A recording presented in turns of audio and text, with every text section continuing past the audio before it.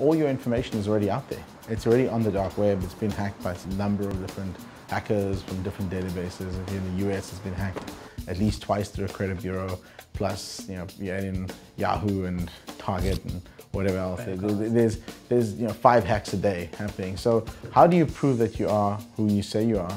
And you really do that by going through a system of verification. So people who know you, trust you, your bank, your HR company, your payroll company, your employer, can actually do attestations and give you a set of private keys and say, well, you know what, this is you, here's a private key. When you want to prove that to someone else, as long as they trust us, then they will trust the data that you give them is correct.